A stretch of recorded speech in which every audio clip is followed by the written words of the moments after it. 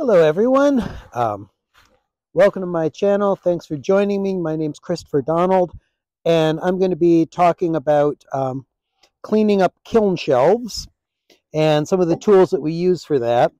So in group studios, we generally place kiln wash on our kiln shelves, and the kiln wash is there to serve as a barrier and basically a release agent for any time glaze gets on the surface of the kiln shelf and we need to scrape it off. Over time, that can get built up in multiple layers, and you can get to a point where you need to do some more serious work cleaning up the shelves. And this one's moderately bad. Actually, I guess lucky for us, I couldn't find one that was really, really terrible. So this is the example I'm going to go with. And when they get to a certain point, you end up having to grind them back down. And so that's more what I'm going to be showing. I'll show a couple of stages here, though. The first one is that you would just use like a paint scraper, and you're going to go and see if you can get the glaze to come off, you know, just crumbling away the kiln wash material itself. And that's going to make it so that, you know, hopefully most of those come off. Actually, this shelf's in a little worse shape than I thought it was, so hey, that's great. So some of the ones I was trying to scrape, they just didn't come off with the paint scraper. I can also use a dressing block and see if I can kind of get them to come up with that. And if those don't work, then I got to resort to power tools. My two power tools of choice are going to be an angle grinder, like this, and a belt sander. Now, this stuff, this kiln wash, is primarily made of alumina. Alumina is not nice. It's not great stuff. You want to be doing this with respirator on, with protection. You also want to be wearing clothes that you can blow the dust off of or wash them when you're done. You want to be doing this outside. It's nasty. And men especially, you don't want to be ingesting this material. It will cause sterility in men, so it'll make you sterile. So that's not so great, depending on what your future plans are for family. You're also going to want to use ear protection for both of these. These are very loud tools. And what I'm going to do first is I'm going to use the belt sander here, and I'm going to see how much of this I can take off with the belt sander before I switch to using the angle grinder. So we'll go ahead and get started.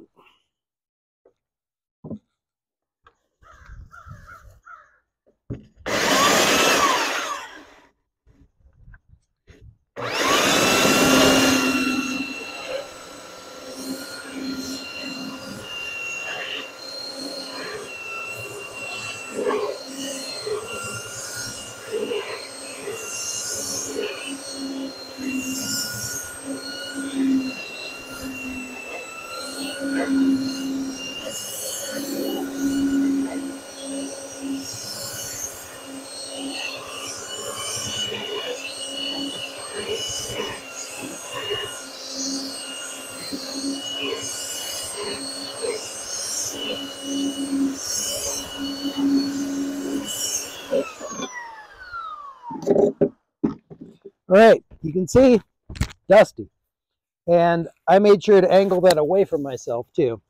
I'm going to go ahead and get the grinder connected here. You can see now that I've removed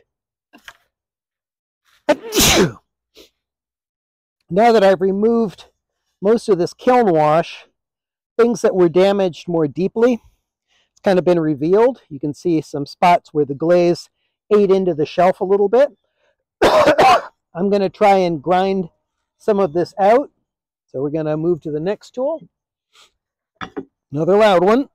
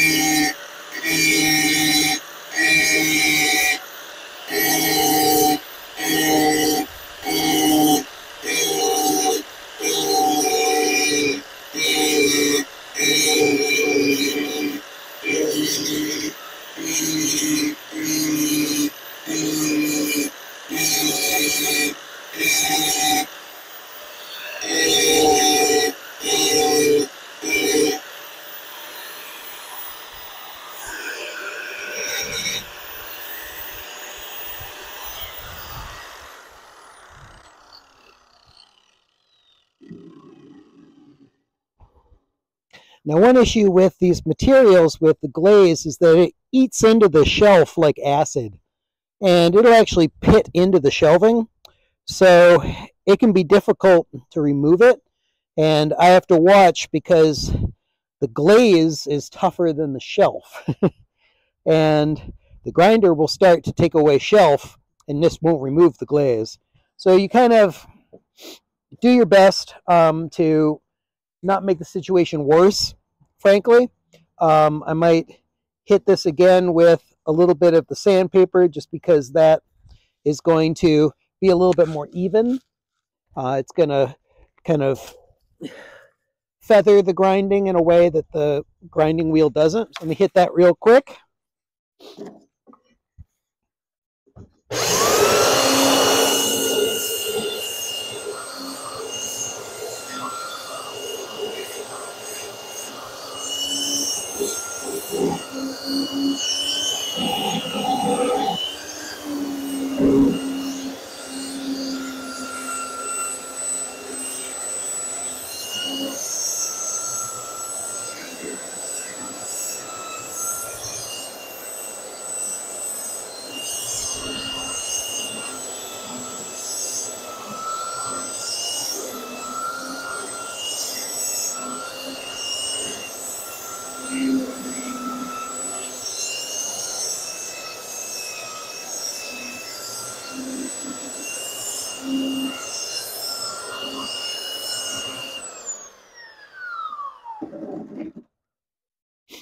All right, that's about as clean as it's going to get. So now I want to dust myself off. I want to go taking all this into my house, into my studio. And in fact, these clothes are going in the washing machine as soon as I'm done with this. Oh, sorry, I had my mic on my thing, so that was all garbled. Anyway, this is all getting dusted off, thrown in the wash, so I don't get it all into my house. This is about as clean as it's going to get. And now I'm going to put a fresh coat of kiln wash on here. I'll be doing that part of the video at Claymakers. Hi, welcome back. In the interest of kind of being quiet for folks who are trying to work at Claymakers, I decided to do a voiceover on this section after the fact.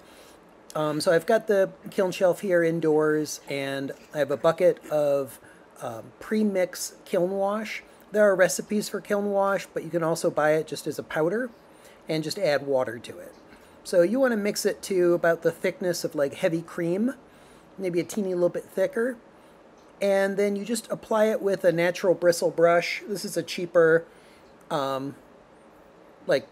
chip brush that you could get at like a hardware store like Lowe's or Home Depot. And I'm just trying to put one nice even coat on to begin with, minimizing heavy brush strokes. And you might see me kind of tab or dab a little bit extra in the spots that are a little bit lower, where I had to grind a little bit just to make sure that it gets down in there. The shelf is a tiny little bit porous, so it will absorb some of the moisture from the kiln wash as you're putting this on here and kind of dry as you go. Generally, I can get my first coat on, and by the time I finish the first coat, it's dried enough at the beginning for me to start putting on the second coat. So you see there the spot where it had the ring left by a pot that had kind of, the glaze had come off and it had burned into the shelf. That I'm going to make sure I add a little bit extra just to get down into those crevices. Just a little bit of blurb there I rubbed off with my nail. And you just keep the brush moving and you should be able to get a pretty good coating on this. Some people will use a paint roller. I generally don't, just because I like to clean my brush off between uses. Alumina is fairly hazardous. I don't like leaving a dirty paintbrush around. And a paint roller is worse. You just have to kind of like keep it wet all the time and it just gets nasty. So I generally won't use paint rollers. And then to clean a paint roller, you have to rinse quite a bit of kiln wash out of it. So unless I'm doing a lot of shelves, if I have to do like 5 or more shelves, I might use a roller. to speed it up a bit. So you can see I'm just going back over this, putting in a second good coat on there. And really, for a freshly ground down or a brand new shelf, 2 coats is good. And then you should be able to maintain it with light scraping and just touching up and maybe occasionally putting 1 more coat on it. But for most use, you should be able to keep it in pretty good shape for weeks, for multiple firings. Unless, of course, something leaks onto it and then you have to scrape down deep or regrind it in places. If I get to a point where I have to do any grinding, any regrinding, I strip the whole shelf. I start fresh, just so that I don't have an uneven surface. So that is essentially the entire thing. Again, you know, be safe when you're removing this kind of material, and make sure you're doing it outdoors. When you're using the alumina, make sure you don't accidentally ingest any of the kiln wash. It's not good for you. So thanks for joining me, and I'll get you back on my channel again soon. There's my brush, nice and washed. That's what you do at the end of it. All right, take care. Bye.